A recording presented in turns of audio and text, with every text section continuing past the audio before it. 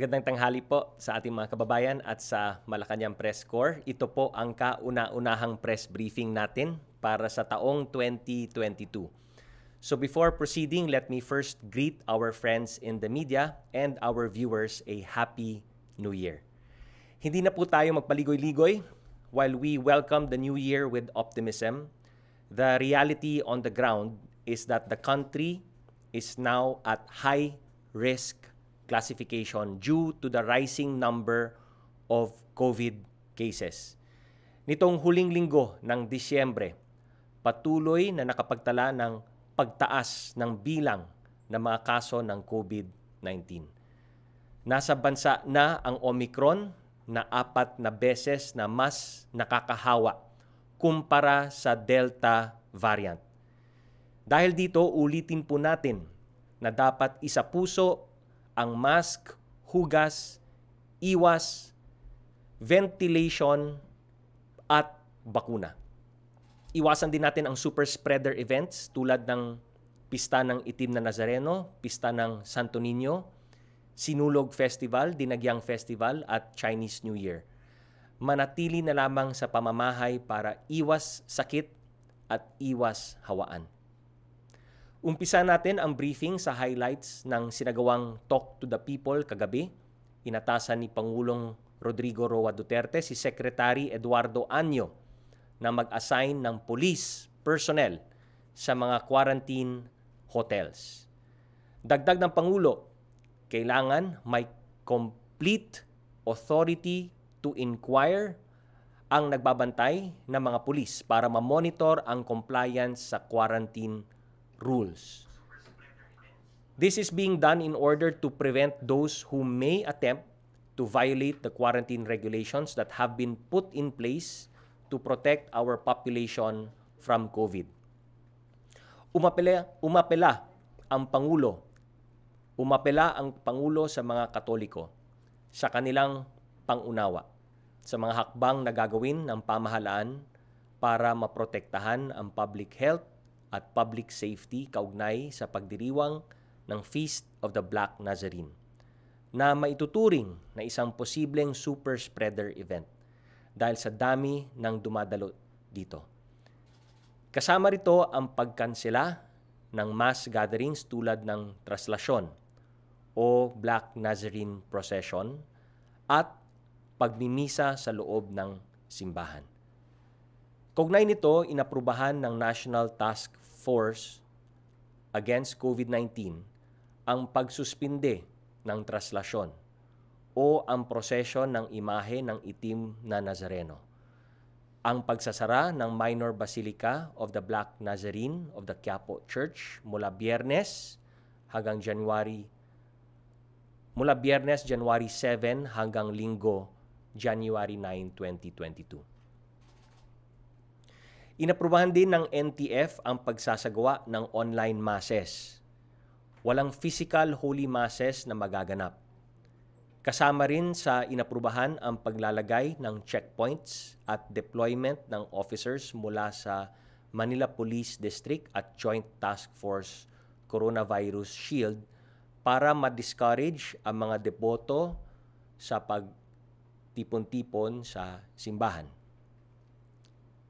Samantala, inatasan ng Pangulo ang National Bureau of Investigation na imbestigahan ang mga kaso ng posibleng paglabag ng quarantine protocols na pinapatupad ng pamahalaan mula pagdating sa airport hanggang sa facility, hotel o bahay.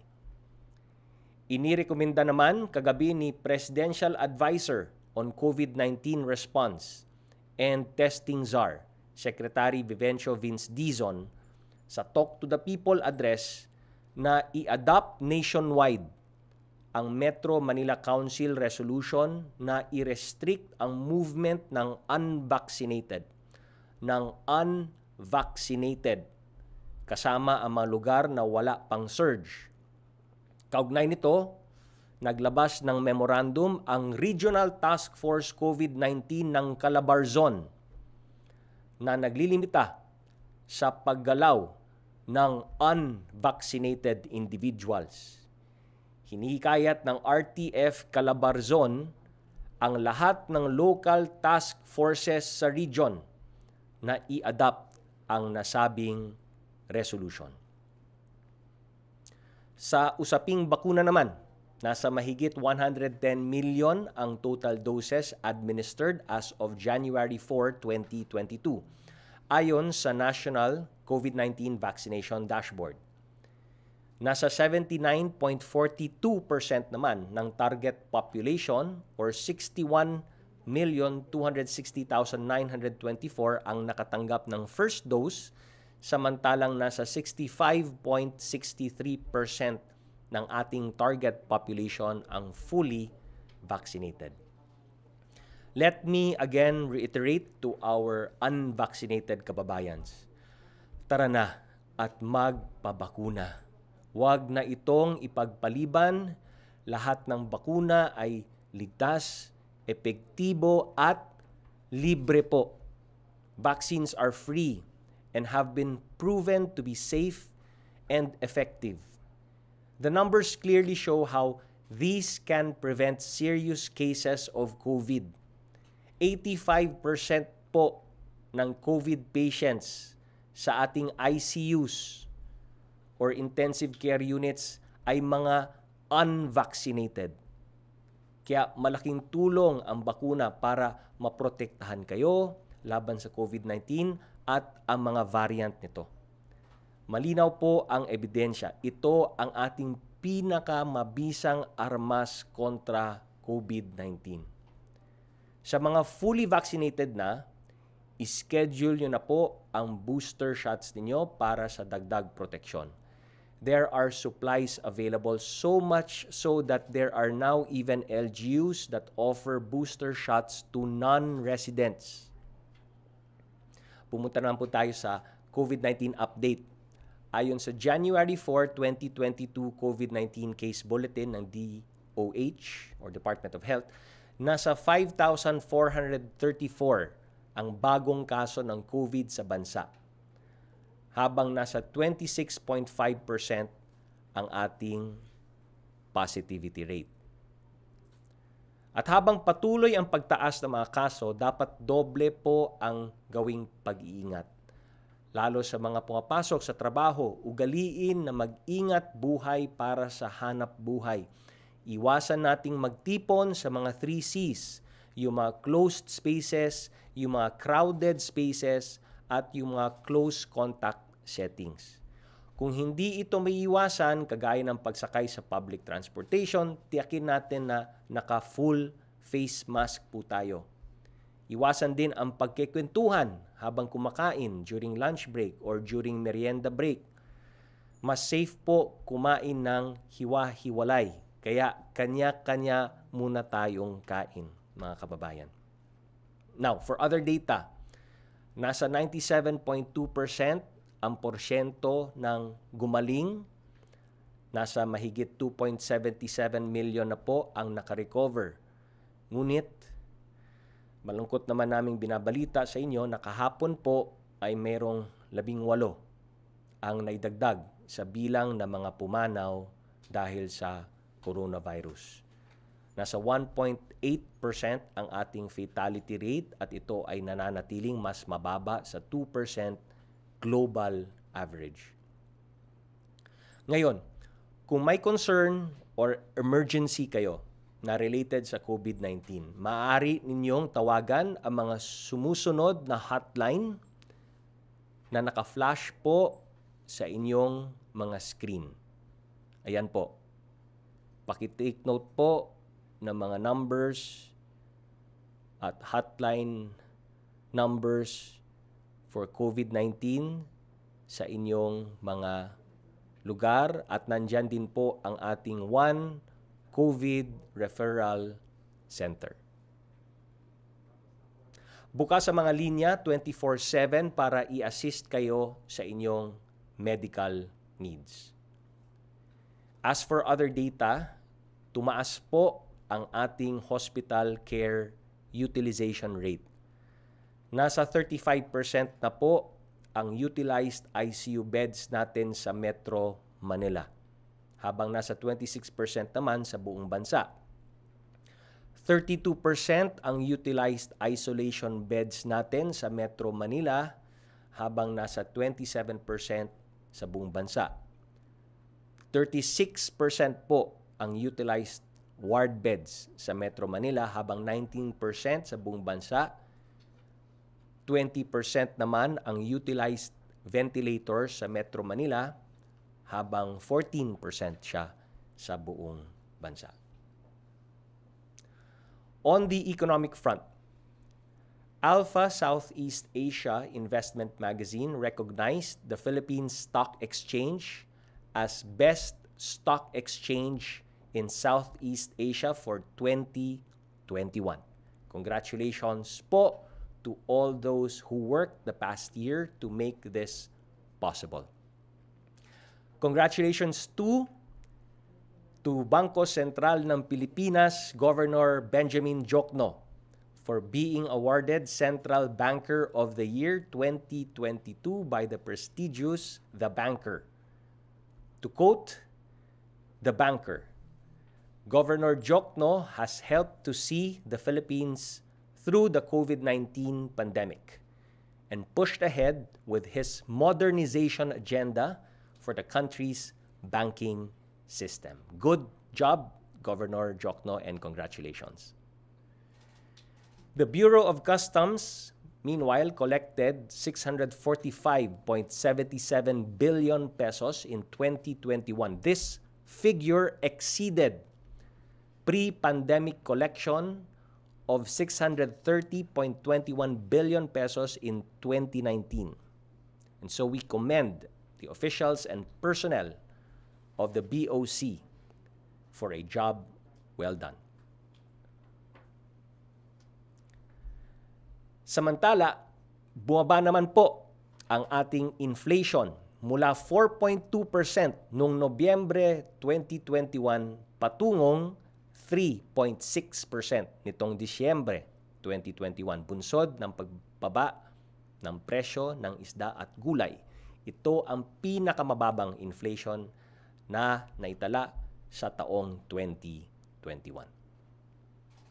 Dito po nagtatapos ang ating opening statement. Makakasama naman po natin ngayon ang isang kilalang health expert, si Dr. Edsel Salvania, para pag-usapan ang Omicron variant at iba pang usapin tungkol sa ating COVID-19. Nandito rin po ang isa pa nating guest, si DILG Undersecretary Jonathan Malaya, para naman bigyan tayo ng updates sa status ng financial assistance para po sa ating mga kababayan na naging biktima ng bagyong Odette.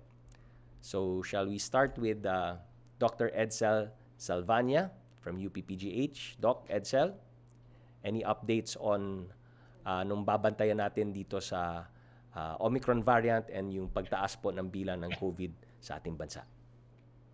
Good morning, and Cabsec, and good morning to everyone. Happy New Year po. Nandito na naman po tayo. Medyo tumataas na naman ang ating cases. But the interesting thing is, and I've been talking to yung mga colleagues ko dito sa ospital, marami dito sa ating cases are mild. And I think this is also because marami na po talaga tayong nabakunahan. It's possible rin nga na nandito yung Omicron, and that is associated with milder symptoms. Bagamat meron pa rin talaga siyang magkakaroon ng severe, pwede pa rin mamatay, lalong-lalo na dun sa mga hindi po nabakunahan. So we expect nga na mabilis talaga pagkalat nitong Omicron. Nakita natin sa United States, lalampas halos 1 milyon na sila sa isang araw. Pero the good news is, yun nga, mukhang karamihan dito, lalo na dun sa mga nabakunahan na, are mild. And the important thing po talaga is pagpatuloy po natin yung ating vaccination program, and we continue to wear masks and ating minimum public health standards. Thank you, Doc Edsel. So what we want to emphasize again is to get the unvaccinated vaccinated. Kasi ayon ng sinabi mo, Doc Edsel, no, yung mga mild na cases na nakikita natin are from vaccinated. No, we cannot say the same thing about unvaccinated. So kung unvaccinated ka, hindi po mangyayari yung sinasabi yung Omicron ay magiging mild. That only happens if you're fully vaccinated. Tama po ba, Doc Edsel? Tama po yun, Kabsec. Nakita naman natin ang people in the hospital is 85% unvaccinated and yung mga namamatay is about 93% unvaccinated. Bagamat yun nga, may mga Omicron na pwede pa rin maging severe, we see this more in those people who are unvaccinated by a lot talaga. And yung mga namamatay 10 to 20 times yung risk nila mamatay, whether it's Delta or Omicron, compared to those who are fully vaccinated. Yes. And the second point also is even if you are fully vaccinated, kailangan iwasan pa rin natin yung Omicron because we do not want to overwhelm our healthcare capacities. And when we talk about healthcare capacities, we're also talking about our healthcare workers. Diba? Because in fact, we also have healthcare workers who are now isolating themselves, quarantining themselves because they've been exposed or have gotten the disease, no? Sila ay naging positive din. So ayaw rin po natin na mataas ang hawaan kasi ayaw rin po natin ma-overwhelm ang ating healthcare capacities, and that most importantly involves not getting our healthcare workers overwhelmed with so much work and cases that they have to take care of. Tama po ba, Dr. Edsel? Yes, tama po yun, Kabsec. Actually, dito nga sa ospital namin, sa isang ospital na tinatrabahuhan ko, I go to two other hospitals. 27 po yung nagkasakit na healthcare workers. All of them are vaccinated, pero po lahat are mild. But the problem is, they're out of circulation. So hirap po talaga yung mga natitira. And yun nga, even if mild nga yun na lumalabas, may impact rin po ito sa ating workforce. And mas mahihirapan po talaga tayo alagaan lalo na yung mga kinakailangan ng medical attention na may mga severe and also yung mga non-COVID na kailangan po talagang i-hospital. So please help us, mga healthcare workers po kami. Kahit po mahawa kami, most likely mild, pero malaki po talaga yung impact sa capacity natin na alagaan ng ating mga kababayan na kinakailangan i-hospital. Thank you. And the third point also, Dr. Edsel, and this was discussed kagabi no, sa Talk to the People, let's take advantage of increasing the vaccination in the regional areas. No? While we're seeing a surge here in Metro Manila at yung mga kalapit na mga probinsya dito, we have to push for more vaccinations happening in the other regions outside of Metro Manila and Calabarzon. Tama po yun, Kabsec, kasi kung titingnan po natin, even though ang taas nung pag-increase nung cases, yung severe and critical is actually pretty flat. And the reason why tumataas talaga ng todo-todo yung ating healthcare utilization is because nag-a-admit pa rin kahit papano ng mild and moderate when in fact we can do home isolation or we can do facility-based sa mga PTMFs natin na hindi naman kailangan yung level of care na ginagawa sa ospital. So we have to triage properly. And of course, dun sa regions na mababa pa yung vaccination rate, we really have to catch up. We have to use this time para kung tumama na sa kanila itong Omicron wave, magiging mild pa rin kagaya nung nangyayari dito so far sa Metro Manila. Yes. So we'd like to emphasize again no, that in Metro Manila, the reason why we're seeing what we're seeing, meaning to say hospital care utilization is not increasing as steeply as the cases are rising, is because karamihan ng mga kababayan natin sa NCR are fully vaccinated. In fact, doing boosters already. We cannot say the same thing sa ibang mga regions, no? We're seeing sa Metro Manila mga 90%, 100% na vaccinated.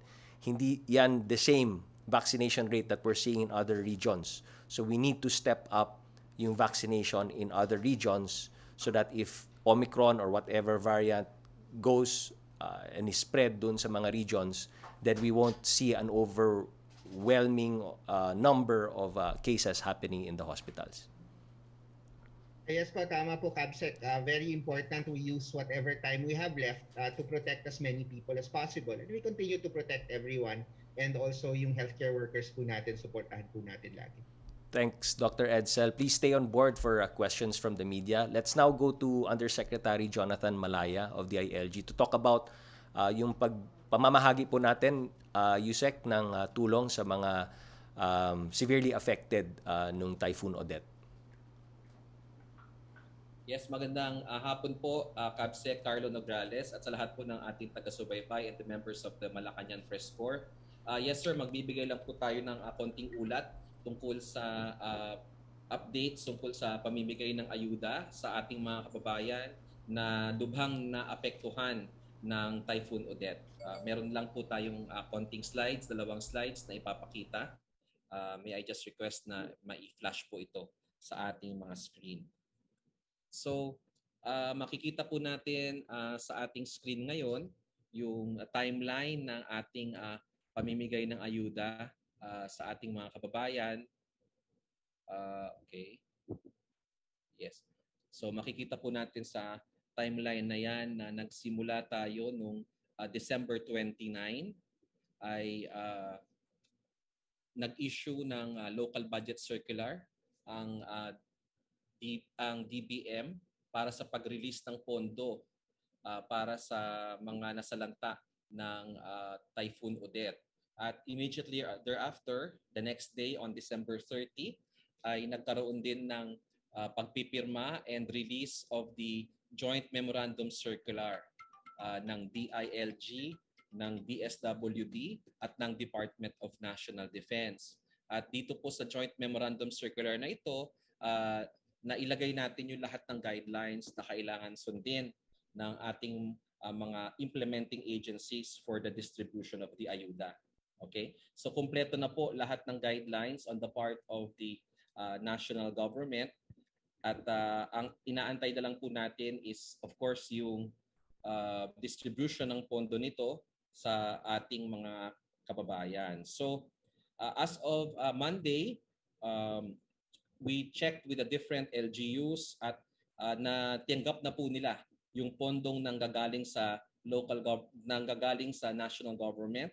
So nasa kamay na po ng mga LGUs ang pondong ito at nagsagawa po tayo ng orientation regarding the distribution para maipaliwanag sa mga local government units kung ano yung mga pamantayang kanilang kailangan sundin sa pamimigay ng ayuda.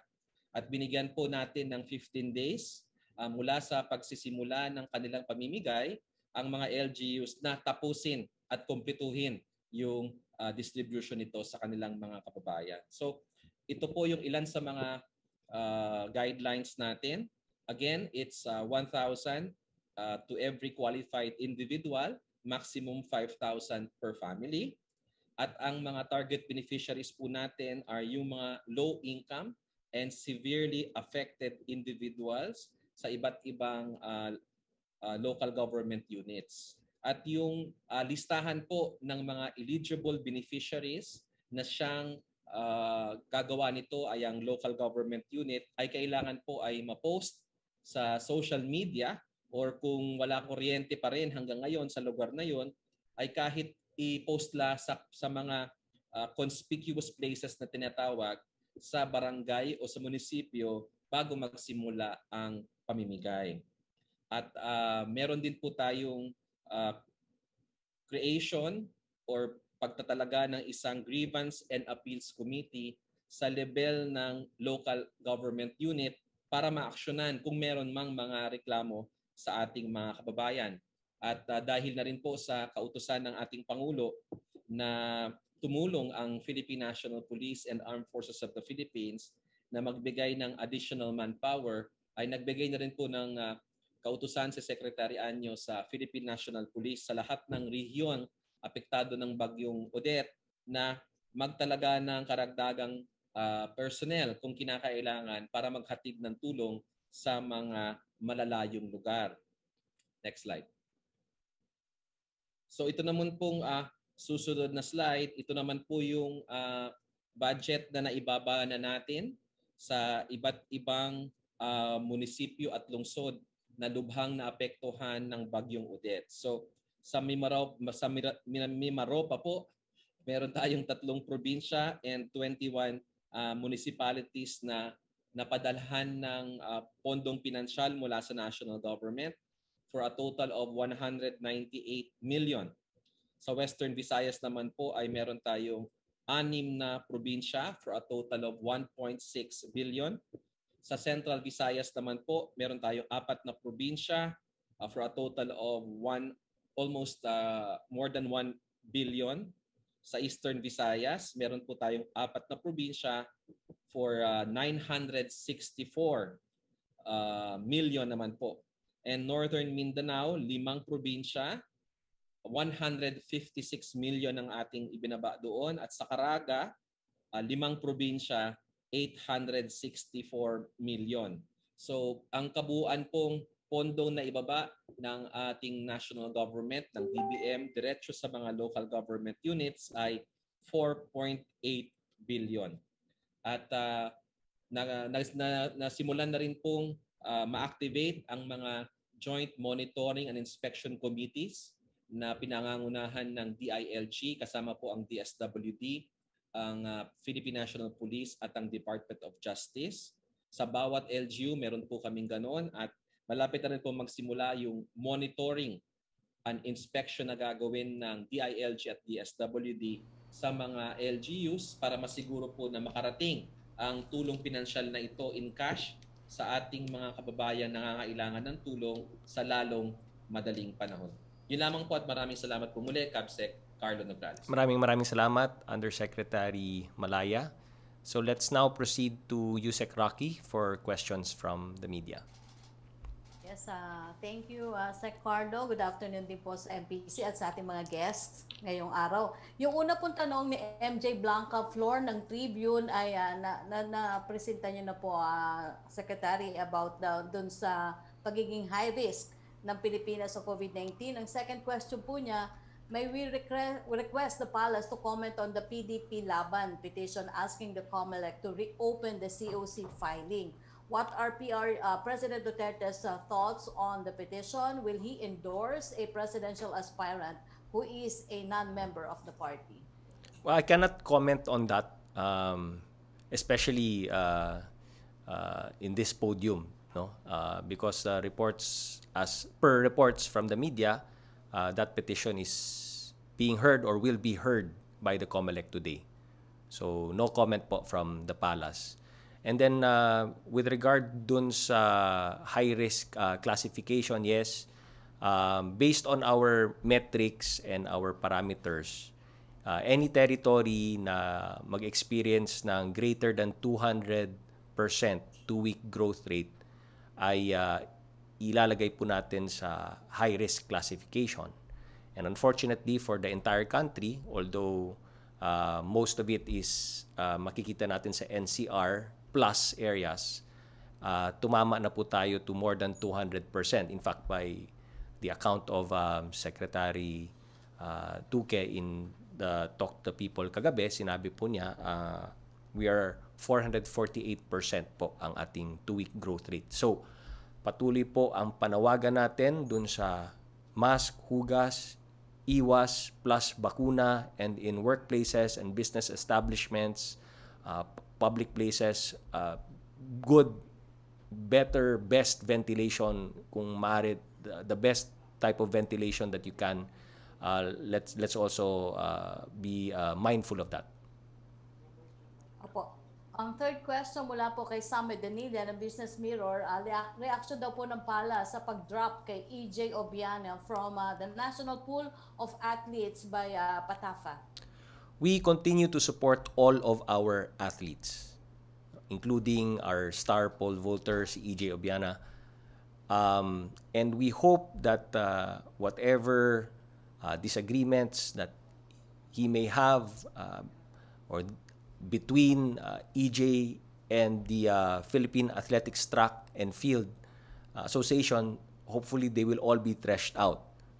Now, for the allegations of fund misuse and other such allegations, documents, we have been told, have already been sent to the Philippine Sports Commission and the Commission on Audit. So let us await further development in that regard, or if they will issue a statement on that matter. Thank you, Sec Karlo. Thank you. Let's go to Mela Lesmoras of PTV. Hi, good afternoon, Secretary Nograles at sa ating mga panauhin. Secretary Nograles, unahin ko lang po yung alert level system.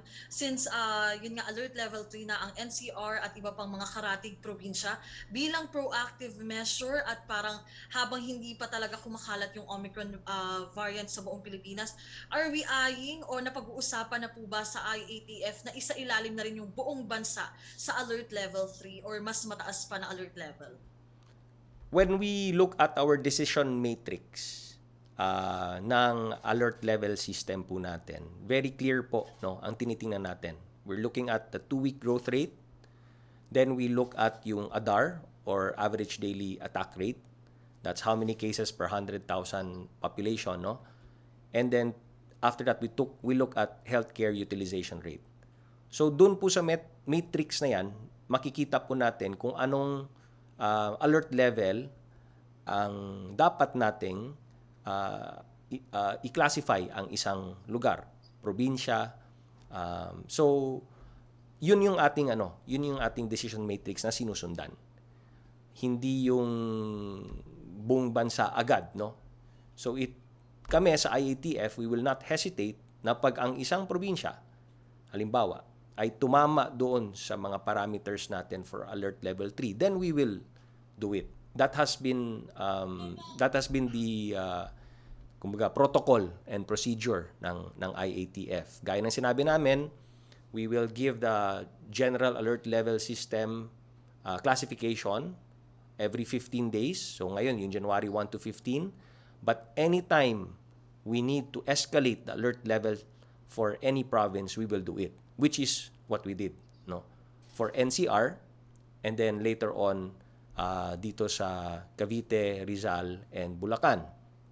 Meron pa tayong ibang mga probinsya na tinitingnan, no? Tinitingnan namin yung kung tatama siya doon sa parameters for alert level 3. Again, ayokong pangunahan ang IATF, but binabantayan namin, no, based on the numbers. And anytime that we feel that anytime na tumama siya sa parameters for alert level 3 or higher, then we will immediately escalate. Opo. And since mas nakahawa itong COVID-19 ngayon, mas tumataas na naman yung numero ng kaso. May mga ilang government workers lang, CABSEC, na nagtatanong kung napapanahon na rin ba at may chance na bang maibalik din yung hazard pay for government workers? Well, let's remember that when that was decided upon, we were under ECQ, no? And I believe MECQ din, na-cover din. That was when yung malawakang lockdowns were being done. We have thus, since then, shifted to alert level system, the highest of which is alert level system 5. So wala pa naman tayong lugar na ina-alert level system 5. And that being said, ayoko rin pangunahan, no, ano yung magiging desisyon ng Pangulo or ng Office of the President with regard to that question, no? So let's continue to monitor whatever developments there are, but again, this is not something that we would wish to happen. And when I say that, it's not just government, hindi lamang ang inyong national government, hindi lamang ang LGUs, gaya ng sinasabi ko at sinasabi natin parati, it's a shared responsibility. Now that we're in alert level 3 for Metro Manila, Cavite, Rizal, and Bulacan, I think that is a signal to all of us to be extra careful, extra vigilant, and ang target dapat natin is not to elevate it even higher. And as much as possible, avoid that other areas become elevated as well. No? So, yun ang target natin. Yun ang objective po nating lahat. Opo. At panghuli na lamang, CABSEC, sa mga aktibidad lang ni Pangulong Duterte, may mga inaasahan pa po ba tayong mga aktibidad niya o pupuntahang lugar? At sa Talk to the People kasi, sabi po niya, dadalawin niya ulit ngayong January yung mga naapektuhan ng Typhoon Odette, bibisitahan niya ulit. Makakaapekto po ba yung tumataas na COVID-19 cases sa movement ni Pangulong Duterte? Tuloy-tuloy pa rin po ba itong mga aktibidad na ito? Well, obviously, first and foremost, we need to protect, no, the President, no? Yung kanyang safety, ang kanyang health, di ba? So nandun naman yung mga protocols and procedures na ginagawa. So as much as possible, we have to ensure, while ensuring his safety and his health, we also do not want to limit his movements, especially kung gusto niyang bumisita rin sa mga lugar, gaya ng sinabi niya kagabi, bumisita muli sa mga naapektuhan ng Typhoon Odette. At yung iba pang mga activities na gusto rin gawin ni Pangulo, no? As he's known to be very active president, and he wants to be always on the ground. He always wants to be with people. So we're putting the necessary protocols to protect him while, as much as possible, not limiting what he wants to do so that he can effectively govern as our chief executive. So the schedules, tingnan po natin, narinig natin kagabi, no, na gusto niyang bumisita muli sa mga lugar na tinamaan ng Typhoon Odette. And we are currently, kumbaga, planning his schedule. Okay, maraming salamat po, Kabsec Nograles, at sa ating mga panauhin. Maraming salamat, Mela. Let's go back to Yusek Rocky. Yes, thank you, Sec Karlo. Yung tanong po ni Lenes Kapanti ng GMA News Online, na tanong na po ni Melales Moras.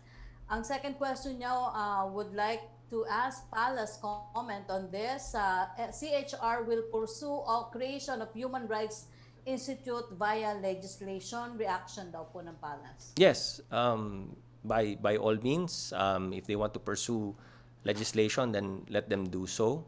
I just like to point out din kasi na there was a reaction about bakit na hindi siya naisama dun sa sa budget, no? May I state that the reason being is that, as per DBM, inclusion of projects in the national budget assumes first yung project readiness. Secondly, that may complete estimates on costing, complete details on manpower and manning requirements. And then, of course, tinitingnan din po ng DBM yung budget utilization ng agency. At tinitingnan din po kung it was requested in the first place. Meron tayong budget call na sinasagawa. Dapat dun po sa budget call pa lamang ay nire-request na po ito. But if pinapasok or ini-insert sa budget, but if it is deemed a rider, then we do not want riders in the budget, because the budget, as with any law, pinagbabawalan po yung mga riders. So it's much better if they pursue legislation separately from a national budget. That being said, I'd also like to point out that under the administration of President Duterte, the CHR's budget has been more than doubled. If we look at the records, from 439 million peso budget by the preceding administration in year 2016, the budget of the Commission on Human Rights has enjoyed annual increases since then. And so much so that the CHR's budget for 2021 was at 907 million pesos. So it's been enjoying an increase in their budget annually since the start of the Duterte administration. Opo. Secretary Karlo, itanong ko na lang po muna yung tanong ni Joe Montemayor, asking for confirmation na Laguna daw po is now under alert level 3. Any other areas po that are now under new alert level? We will be making the announcements. No, it goes through a process. IATF has to decide. IATF, by its very nature, is interagency. So dadaan po muna yan sa IATF, and then we will make the proper announcements. As of the moment, I have nothing yet to announce. As per any development on any alert level system. So hintayin na lang po natin na I or the IATF makes the proper announcement. Opo. Tanong po ni Rose Novenario ng Hataw, pahihintulutan na ba ng pamahalaan yung pagbabalik ng ruta ng ibang bus at jeep upang hindi mahirapan ng commuters at hindi magsiksikan daw po sa limitadong public transport para maiwasan ang pagkalat ng COVID-19? Hindi ba nakikita ng IATF na super spreader ang pinagdaraan ng kalbaryo ng mga obrero araw-araw para lamang makapasok sa trabaho at makauwi sa kanilang pamilya? As per DOTR, no, their report sa atin, sa IATF din, na sa jeepney routes in Metro Manila, operational na po ang more than 85% ng jeepney routes in Metro Manila. Ang railway lines po natin, 100% operational na po. Mas mabilis na rin po yung intervals ng mga tren natin ng MRT3 dahil mas bago po at mas napabilis na rin po ang takbo ng mga tren natin, no? And remember, the DOTR announced also that we have increased public transportation capacity to 70%. 70% na po. That being said, ang LTO, LTFRB, MMDA, and our Philippine National Police continue to do everything to ensure that lahat ng mga health protocols sa ating mga public transportations ay lahat nasusunod, no? With regard to bus terminals, which I think is one of the concerns ng ating riding public, that is something that is being actively debated upon and discussed in the IATF. Meron tayong sub-technical working group that is also concentrating on that concern. At hintayin na lang po natin, no, ano yung maging decision ng IATF on that matter. Thank you, Secretary Karlo. Thank you, Yusek Rocky. Let's now go to Trish Terada ng CNN. Hi, good afternoon, Sec Karlo, and to our guests, to you, Sec Rocky, as well. Sir, dun lang po muna ako. First question could be about testing. Because ngayon nga po, dumadami yung cases. So, how does the government intend to ramp up or improve po yung testing capacity natin? Will the IATF push for yung recommendation po ni Dr. Wong to expand the use of home use, or he's encouraging the use of home use of antigen, and in a way pinagtitignan din po ba natin yung lower COVID testing prices? Yes. So under the discussion, the current discussion right now, even in the IATF and with our health experts, is a wider use of testing, and we'll also need FDA also to chime in on that. No? As far as using home test kits, what home test kits ang papayagan ng FDA, kailangan may mag-apply din for home test kits, what sort of parameters pwedeng pumasa batay sa FDA, no? At sa pagsusuri ng ating mga health experts, no? Wider use of antigen, and of course the gold standard will continue to be RT-PCR.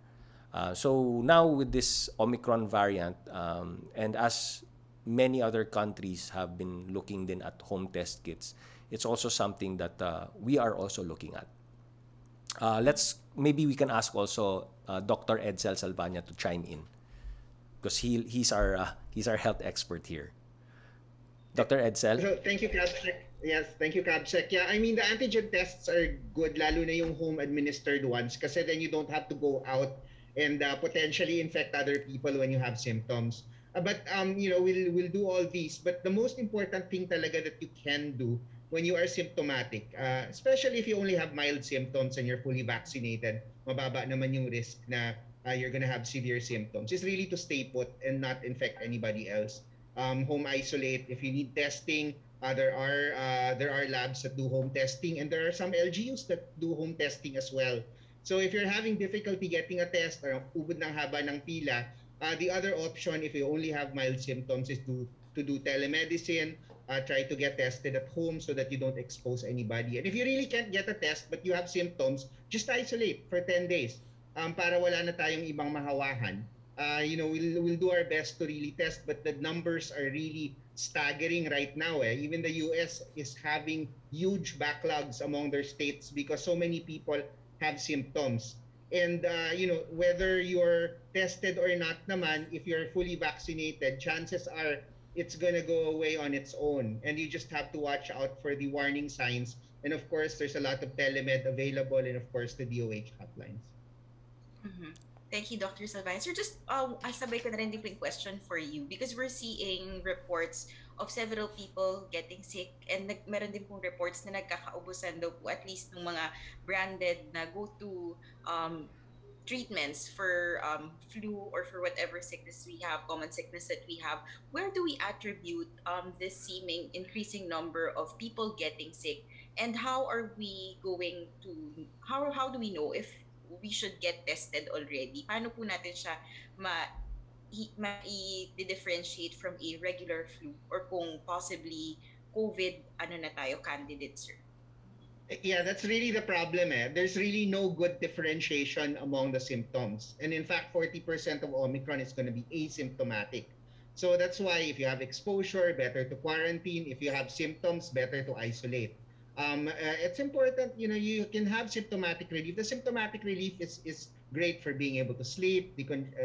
But they're not antivirals. So they're not going to add much in terms of how fast you're going to get better or not.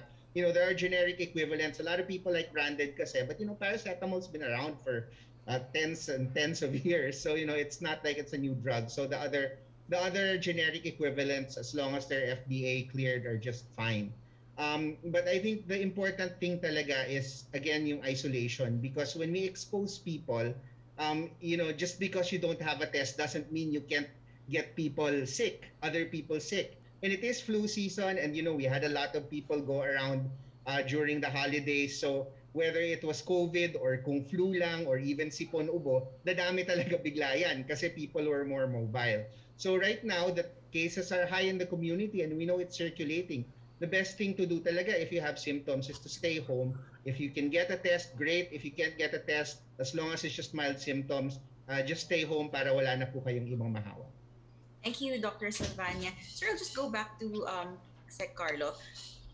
Sir, paano po natin plan i-address yung problem sa cost ng testing? Because it appears sa mga reports din po that a lot of people are hesitant to get tested dahil namamahalan pa rin po sa COVID testing. And at the same time, yung iba, takot naman magpa-test at takot na malaman na may COVID-19 sila. So maybe those two things, the cost and the fear of the people, how does the government intend to address that? I think we should listen to our doctors and our health experts, no? So again, just to remind, if you feel symptomatic, then the best thing to do is to isolate immediately, no? Isolate immediately. Let's assume that it's COVID. Then of course for testing, we can always ask the help of the LGUs. No, we're constantly also coordinating with the LGUs, and the LGUs are the ones on the ground. At sinasabi naman po namin na pag symptomatic at kailangan i-test, i-cover naman ng PhilHealth yan. And then the LGUs also, they have their own also ways of testing, no? So all of these things, all of these options are available sa ating mga kababayan. But again, let's listen to our health experts. If you're symptomatic, if you feel symptoms, isolate agad. And then try to get a test. Then we'll work hard to get you tested immediately so that we can confirm whether or not it's Omicron. But you need to also avail of the services ng ating telemedicine. You need to avail of the services ng LGUs as well. All right. Thank you very much, Cabsec. Thank you, Dr. Salvania. Thank you. I just like to again emphasize, no, vaccinate. Thank you. Let's go back to you, Sec Rocky. Yes, thank you, Sec Karlo. Tanong po mula kay MJ Blanca Flor ng Daily Tribune. For you, Sec Malaya, if 2 policemen will be deployed to each quarantine hotels following President Duterte's directive, ilan in total ang PNP personnel who will guard the said facilities? Kakayanin po ba daw ng manpower ito ng PNP? Yeah. With the permission of Cabsec Nograles, sir. Yes, go ahead, Yusek. Yes. Ang atin pong numero ng mga quarantine facilities ay 297. No? Iba-iba po ang classification niyan. May mandatory quarantine facility, may stringent quarantine facility, at meron din for seafarers. So 297 times 2, dahil sabi ng Pangulo ay 2, that means 594 police officers. So kakayanin naman po natin ito, no? Meron po tayong tinatawag na Mobile Force Battalion, na nakatalaga sa NCRPO, sa mga district, police district offices and mga police stations. At yung mga dati po nating kapulisan na naka-assign sa mga checkpoints ay pwede rin pong i-assign ng Philippine National Police sa mga iba't ibang DOT and Bureau of Quarantine accredited quarantine facilities. So, hindi po mahirap on the part of the Philippine National Police to deploy this 594 police officers sa mga quarantine facilities. Opo. Ang follow-up question po niya, kailan daw po magsisimula yung enforcement, Yusek? Yes, actually nagsimula na po yung unang naging direktiba ni Secretary Anyo, yung random inspection. December 31 hanggang sa ngayong araw ay nag-random inspection po ang PNP Health Service at ang NCRPO because instructions were already given by Secretary Ed Anyo. So, facilities, around 50 have already been randomly inspected by the Philippine National Police. Pero po since bago lang po ito, bigyan po siguro natin ng isa o dalawang araw ang ating kapulisan para mag-assign ng tao. I would expect baka po bukas ay meron na tayong mga pulis na nakatalaga sa quarantine facilities. Opo. Ang tanong po mula kay Jason Rubrico ng SMNI News for Yusek Malaya, will there be a timeline kung kailan dapat maipapasa ng mga Metro Manila LGU yung po daw kanilang ordinance ukol sa paglimita sa mga galaw ng mga unvaccinated? Kailan ba ang target na ma-implement ito sa Metro Manila? Okay, base po doon sa MMDA resolution tungkol dito sa regulating the mobility of unvaccinated individuals na alinsunod din naman sa IATF resolution ay they urge the different local government units to pass the respective ordinance. Pero wala naman pong nakalagay doon na petsa kung saan kailangan ay naipasa na yung ordinansang ito. Ang advice po sa amin ay merong tinatawag na uniform ordinance na dinadraft ngayon ang MMDA at ang Technical Working Group para ibigay sa iba't ibang mga konseho para ito ay maipasa bilang ordinansa. But I would think na given na sa alert level 3 tayo at kailangan na natin ito, ay siguro naman bibilisan ng mga iba't ibang konseho ang pagpasa nitong ordinansa. So baka po sa susunod na linggo ay meron na tayong makitang ordinansang naipasa. Kasi syempre that is a legislative process. Kailangan dumaan po yan sa proper procedure na nakasaad sa local government code. Thank you, Yusek Malaya. Thank you. Thank you, Yusek Malaya. Thank you. Sec Karlo. Thank you, Yusek Rocky. Thank you, Yusek Malaya. Let's now go to Pia Granada from Rappler. Hi, good afternoon.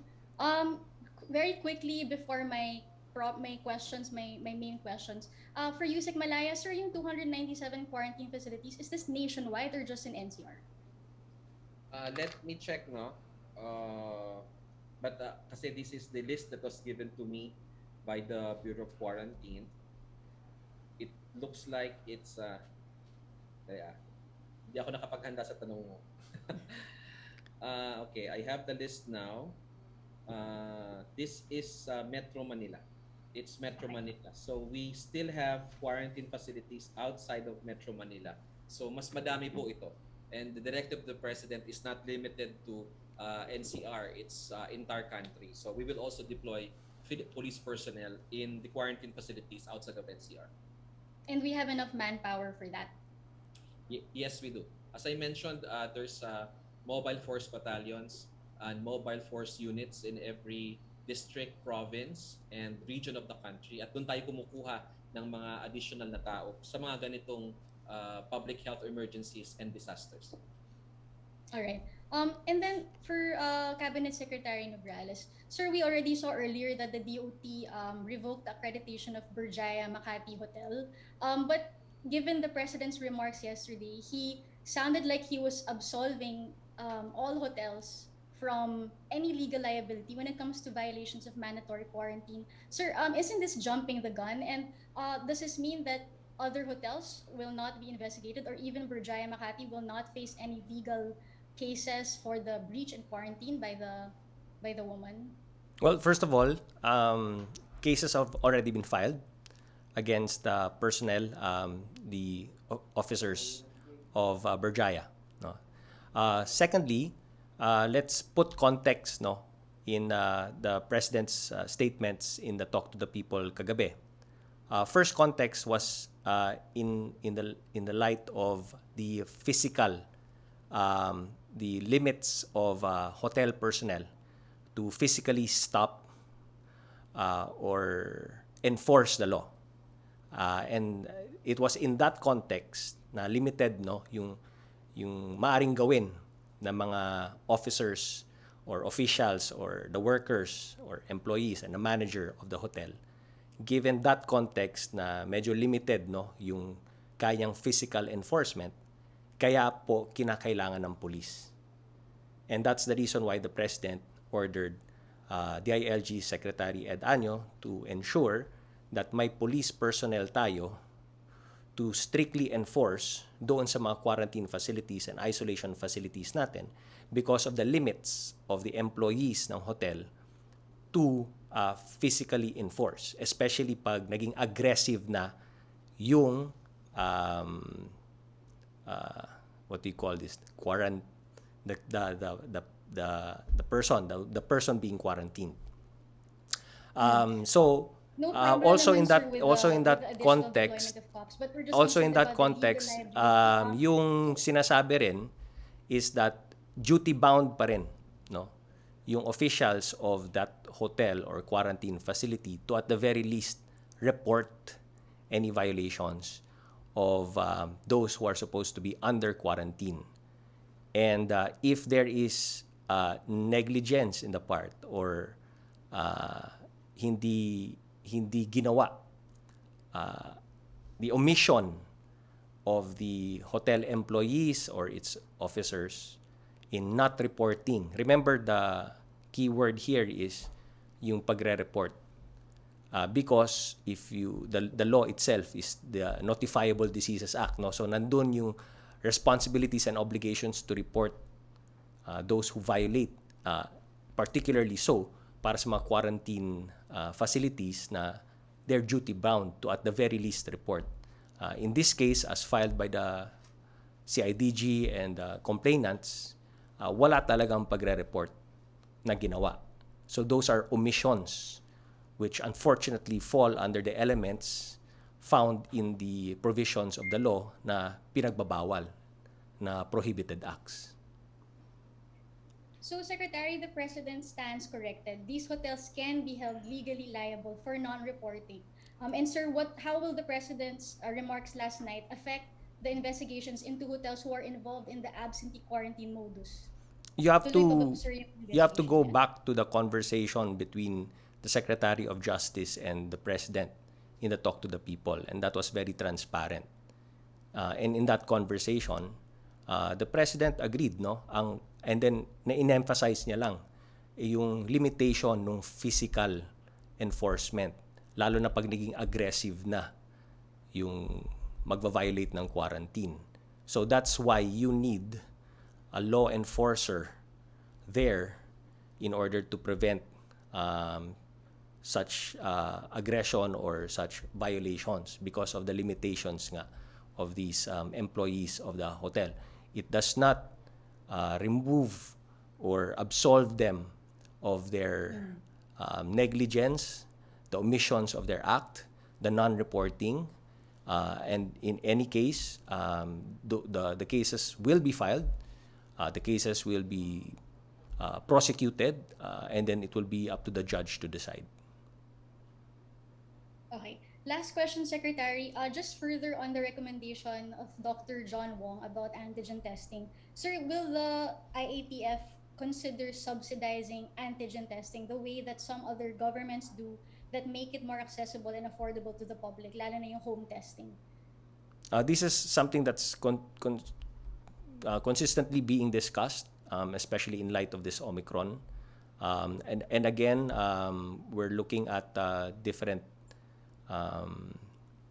options for us, for the national government, for the LGUs, and even for private individuals. again, it has to pass through FDA. FDA has to approve. We have to have our health experts to chime in, just to make sure, no, and the reason for this is we have to make sure that the tests being used don't give false negatives or even false positives. Diba? So it has to pass through this rigorous process with the health experts, the FDA chiming in, the DOH, and then obviously the IATF will have to make a decision about increasing the options for testing for our population. Sir, why only now, 2 years into the pandemic? Other countries have very formalized, institutionalized protocols on home testing, antigen, and subsidizing antigen test kits. How come we're only doing this now, studying this matter? No, it's further something now? that we always consistently study naman. It's always something that's consistently on the table sa IATF. But we're always looking at the RT-PCR as a gold standard, remember. That's the gold standard. Then we allowed antigen testing, no? And then as the months go by, there will be more and more test kits available or options for testing in the market, no? And so we also look at what other countries are doing and what sort of home testing kits that they are actually using. But again, to put it again into context, it's still the RT-PCR that's a gold standard, number one. It's still through RT-PCR that we're able to do genome sequencing. Diba? All the other test kits won't be able for us to determine what type of variant. No? So under that context, we have the gold standard and we have other testing kits coming out in the market that has to pass through FDA, that has to be studied by our health experts. And again, we don't want to give any false negatives out there because that's also dangerous. So point is, it's always consistently being studied by the IATF and our health experts. And, you know, developments are happening every month as we speak with regard to testing. Okay. Thank you, Secretary. Thanks, Pia. Let's go back to you, Sec Rocky. Yes, thank you, Sec Karlo. Tanong po mula kay Lanes Capanti ng GMA News Online, will religious gatherings included masses be prohibited under alert level 3 areas for amid the rising of COVID-19 cases? Well, based on our current guidelines, we still allow religious gatherings 30% for alert level 3, 30% for fully vaccinated. No? But again, the new development right now is itong mga ordinansa na ipapalabas halimbawa ng iba't ibang mga Metro Manila cities and perhaps even in Calabarzon and perhaps in other cities or provinces as well. Baka magpapalabas na rin sila ng mga ordinansa nila with regard to limitations sa movement naman ng mga unvaccinated. But as it stands, the general rule, pag alert level 3 ang lugar, then pag religious gatherings, it's 30% indoors for the fully vaccinated. So yun pa rin po ang sinusundan natin. Special na lang po yung sa pista ng Black Nazarene, which ayaw nga natin ng super spreader event. So kami ay nakikipag-ugnayan din sa Catholic Church na yung mga misa ay gagawin na lang pong online. Opo. Tanong po ni Lanes Capanti pa rin, will the President issue an executive order regulating prices of self-test antigen kits as well as molnupiravir and Paxlovid to make them more cheap and accessible? Well, that's something that we will be looking at. Again, as far as FDA is concerned, it has to pass through their regulation. Pagdating dito sa mga antigen kits or self-test kits, as far as molnupiravir and Paxlovid is concerned, I think yung sa Pfizer na Paxlovid, we're still awaiting word from FDA kung meron na po bang nag-ano na ba sila if they went to FDA to apply, no, for an EUA for that for Paxlovid. Sa molnupiravir, I know may mga LGUs din po na who have already purchased or have already secured. Yung sa EO, that's something that I will have to refer to the DOH and the health experts to chime in, no? Before the President even signs an EO, kailangan dumaan po yan sa proseso, and possibly the DOH will have to send its comments with regard to that. I don't know if Dr. Edsel Salvania would like to add anything from what I just said. Dr. Edsel? Yes, Cabsec. Actually, a lot of these meds, yung like for molnupiravir for Merck and Paxlovid for Pfizer, the companies have already said that at least while nagpa-pandemic, they will minimize lang yung profits from it, and they've actually licensed it to several generic the generic manufacturers. Now it's really up to the generic manufacturers, unfortunately, kung magpapatong pa sila on top of that. So we'll see how it goes, but I think like with the testing sa RT-PCR and other things, I think government naman can make those decisions whether they need to regulate those prices po. Opo, Sir Carnel, susunod pong tanong mula kay Jopel Peleño ng DWIC. Same question po sila ni MJ Blanca Flor ng Daily Tribune. Secretary Dizon and 3 other cabinet secretaries recommends that no bakuna, no labas policy of Metro Manila mayors must be implemented in the entire country. May decision na po ba ukol dito ang IATF at kailan ito may patutupad? Ang follow-up po naman ni Ivan Mayrina dyan ay kung should there be ordinances or will the president issue an executive order? May meeting po ang IATF tomorrow, and that's one of the possible topics that we will be discussing. As it stands right now, as I mentioned in my opening statement, so far, yung Metro Manila Council ay nagkaroon ng isang resolution. Sila po ay they've come into an agreement. Napagkasunduan po nila na maglalabas sila ng kanilang mga ordinansya. Then the Calabarzon also, Regional Task Force, is also supporting that, and perhaps even the local government units and the provinces under Calabarzon will also come out with their own respective ordinances. Obviously, then for other LGUs as well, it's up to them to decide. But as far as IATF is concerned, we'll probably talk about it tomorrow sa aming IATF full meeting. Opo. Tanong pa rin po mula kay Ivan Mayrina ng GMA News. Pa-clarify daw po the President's order to barangay captains to arrest unvaccinated individuals who will go out of their residence. Attorney Cayosa, former president of the IBP, said, and I quote, walang batayan yung walang batas o ordinansa na nagbabawal na lumabas.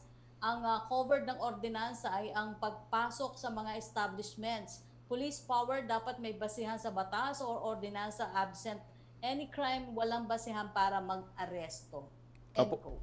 Pag lumabas yung ordinance, then when the President was speaking about persons in authority, yung barangay kapitan po is considered a person in authority.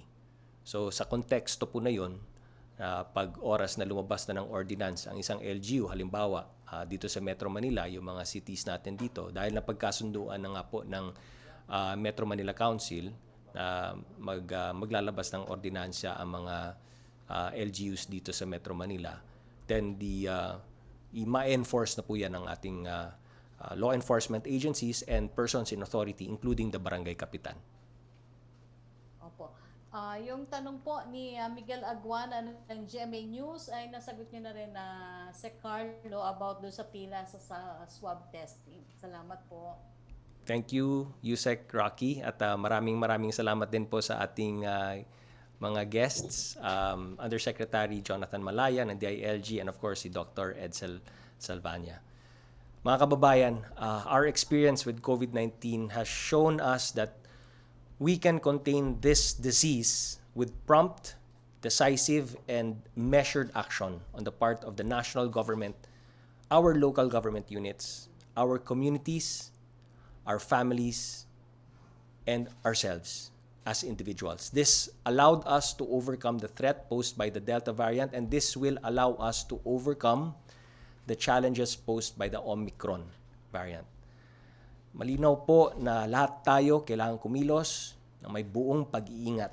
Mask, hugas, iwas, plus ventilation, plus bakuna. Kung may nararamdaman po kayo, immediately isolate. Mag-home care kung kayo ay may mild disease, lalo na po kung kayo ay fully vaccinated. Ang mga simpleng aksyon na mga ito ay may impact sa kalusugan ng ating mga kamag-anak, kapitbahay at komunidad. These choices, these steps, and these precautions matter. Piliin natin ang ating kaligtasan. Piliin natin ang ating kalusugan. Now, just as before, we need to be mindful of the welfare of others. Kailangan nating magtulungan at maraming salamat po.